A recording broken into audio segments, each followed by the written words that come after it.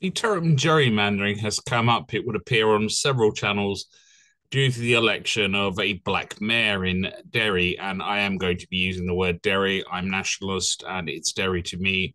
And yes, I'm well aware why it changed to Londonderry. So thank you for anyone who wishes to inform me about London Gills in the comments, but I already know about it.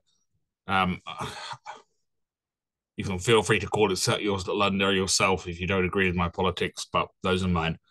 But back to the subject of gerrymandering. Gerrymandering has a particular meaning, and many of the people using this term seem to be using a very loose, sloppy approach to it, which is actually quite irritating. Gerrymandering in representative electoral systems, gerrymandering, originally gerrymandery, is a political manipulation of electoral district boundaries with the intent to create undue advantage for a party. If someone could please point out to me where in the election of this lady mayor in Northern Ireland that has gone on, I'd be very happy. You could possibly, and it's a up in the air question at the moment, point to where possibly other candidates were ignored or passed over, but that's an up in the air question, and maybe as much there sour grapes, or it may not. It's hard to know at the minute. Gerrymandering comes from the American politician and a founding father, merchant and diplomat, Elbridge Gerry. It has a rather weird and strange history. And I'm going to click on Elbridge Gerry's name here to show you. I'm not going to read all his life history because it's quite lengthy, and he was involved in a large number of things, including the American Revolutionary War, the Second Continental Congress, and all sorts of other stuff. That's really not the main issue here. It's the one issue I'm interested in is quite a lot further down here. Here we go. When he was governor of Massachusetts. Let me highlight this little section. In 1812, the state adopted new constitutionally mandated electoral district boundaries. The Republican-controlled legislature had created district boundaries designed to enhance their party's control over state and national offices, leading to some oddly shaped legislative districts. Although Gerry was unhappy about the highly partisan districting, according to his son-in-law, he thought it highly disagreeable. He signed the legislation. The shape of one of the state districts in Essex County is compared to a salamander, and by a local Federalist newspaper and a political cartoon. And the cartoon is above on the Wikipedia article. I'll scroll back up in a minute, calling it gerrymander. Ever then, since the creation of such districts has been called gerrymandering. Here you go. Here's a cartoon from March 26 in the Boston Gazette to 1812. So we're going back quite a long way here. We're not far past the start of the US as a separate entity, really. Would have only been an independent state at this point for 3 and a bit decades, really. Anyway, you can see how the cartoonist has done that and got that out of it. Leaving that aside, gerrymandering also has a large history in Northern Irish history.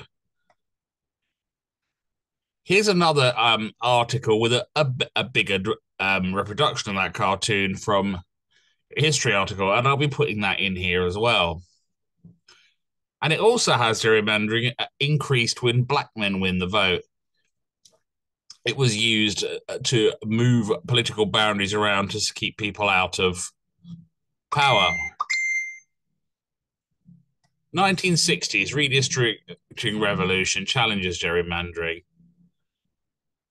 In fact, after the 1900 census, some states didn't change their districts at all until the 1960s. As more people moved to cities, particularly black Americans immigrants, these states maintained districts that gave disproportionate power to white rural non-immigrant Americans. The US Supreme Court changed this in the 1960s with a series of court district decisions known as the redistricting revolution. Now, of course, that particular channel, that history channel, is aimed at Americans and would therefore be likely to concentrate on them. But this document, which I'll go right to the top of again, Discrimination in Northern Ireland, 1920 to 1939, Myth or Reality by John O'Brien, Cambridge Scholars Publishing. This book first published 2010. Gerrymandering appears 19 times in this book as a term. Let's go down to where it first appears. Chapter 2 considers politics, representation, and electoral practices, outlines the origins of the Northern Ireland state, the evolution of the electoral system, and also deals extensively with the subject of gerrymandering, the infamous policy of redrawing electoral boundaries so as to disenfranchise one's political opposition. That's not what's happening here. No one's redrawn a political boundary with this lady. The term is being used in a sloppy and highly imprecise way.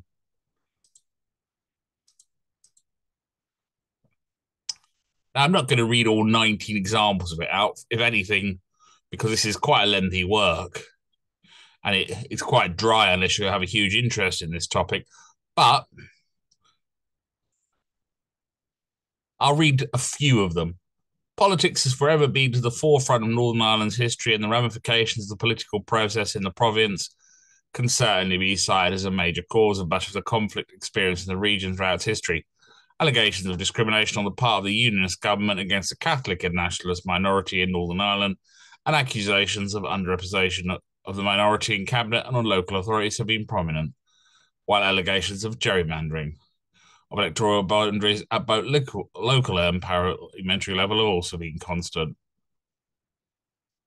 This page just develops that theme again, so it's forced to use the word gerrymandering just to refer back to itself, more or less.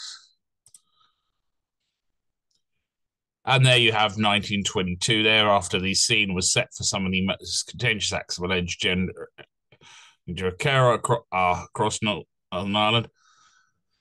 I think I've made my point that a term like that should not be used in such a sloppy way. It should be used with some precision, especially where people make the claim to be a historian. Otherwise, one might suspect that claim was based on, well, poor foundation, shall we say.